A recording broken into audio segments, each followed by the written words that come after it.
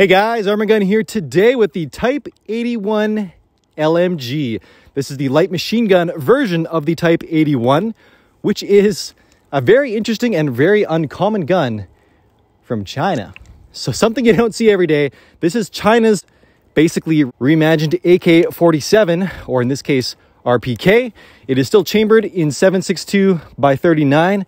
We got a lot of cool features here that we don't have on the AK-47, so I'm going to do a couple mags here for you guys.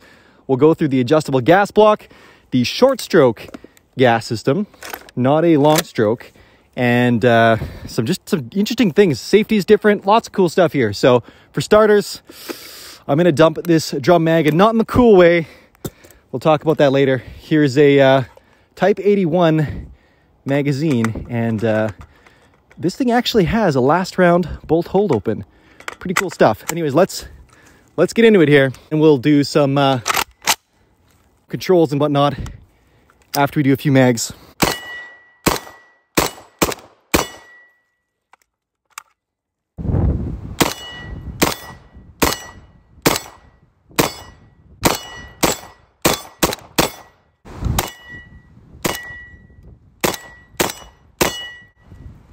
A good time.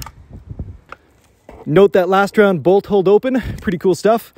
Note there's no bolt release, so you guys could just come over here, give it a quick tug, and she's back in, ready to go.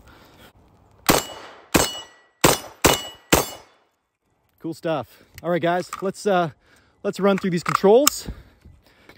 So our safety selector, it's a full 180-degree throw, pretty crazy. That's safe, that's fire. We'll leave it on safe. We got a paddle mag release. Again, the mags are rock and lock. They're very similar to AKs, and I've been told you can modify AK mags to work in these. You don't get the last round bolt hold open feature, but with a slight modification, you still can get AK mags to run. At least steel ones. I tried some polymers in the mag well, and they wouldn't fit. It's a little bit too tight for them. Then up here, we have an adjustable gas block. Now this guy is adjustable with a case head of a bullet.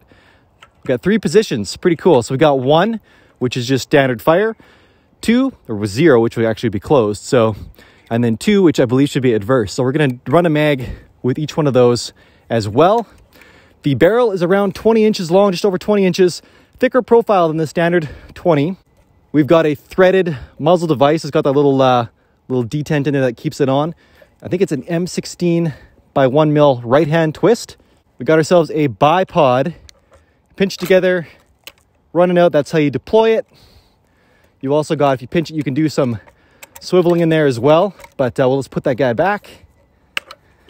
Then of course this carry handle, the gun actually is surprisingly light. It is still a stamped receiver, steel receiver, but even with that long barrel, it's surprisingly handy gun. The wood is really nice. It's kind of a beechwood style finish. We got a club foot buttstock. There's a cleaning kit stored in the end. Here's a rear sling swivel. Here's a front. There is a kind of military green sling for this, which I'm going to try and track down. The pistol grip is a little bit more reminiscent of, say, like a VZ58. It's kind of interesting. Just has that steel cap there, and then this finished wood. It's kind of interesting. Anyways, guys, that'll probably be it for the controls. All right, then the rear sight here, you can see it's actually kind of interesting. I'll just switch hands here so you guys can see it a little bit better. It is a rear notch with the bottom notch, which I line up with the front sight post there. And there's kind of an open aperture, and then there's another little top notch as well. Kind of different, but then the way you adjust the elevation is these dials. It basically just pops it up for different distances, and I will talk about this more in next week's video. This is Gun of the Week number 54 for the channel here. I'll give it a full video series, so we'll do the overview next week, cover all the features and the specs, as well as some history on the gun as well, how they made their way up here into Canada. And then I'll also do a separate field strip video where I can break it down. I'll show you guys, again, there's no long stroke piston here. There's no piston attached to the carrier like you see on a traditional AK-47. This one makes use of a short stroke system.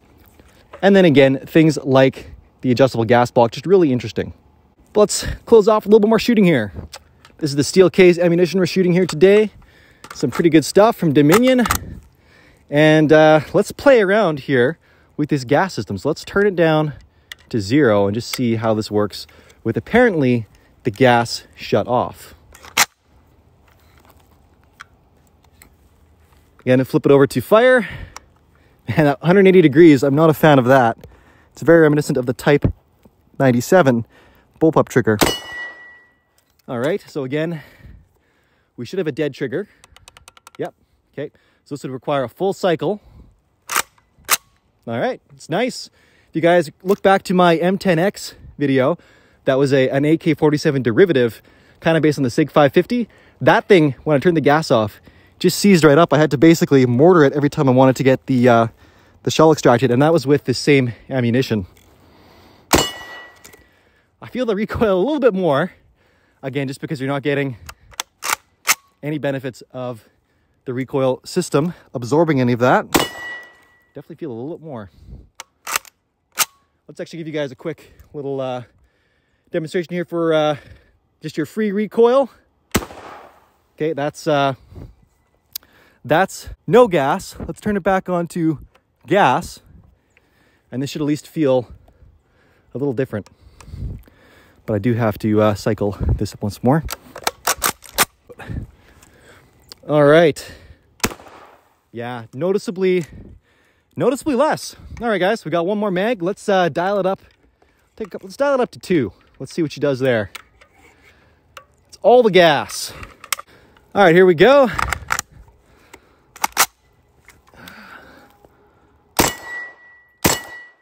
Let's dial her back down.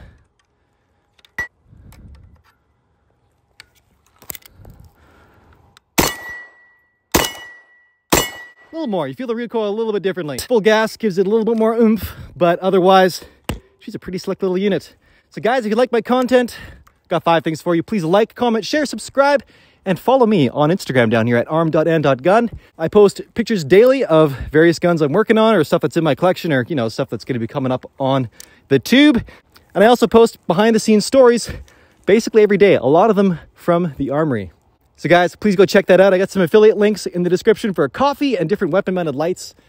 Purchasing through those does support the channel here. And again, stay tuned for the rest of the video series on the Type 81 LMG. If you guys like it, I'll try and track down the regular version, the non-LMG version of the rifle, and we'll play with that as well. Anyways, thanks a ton, guys. Lots of fun stuff coming. Arm&Gun, out.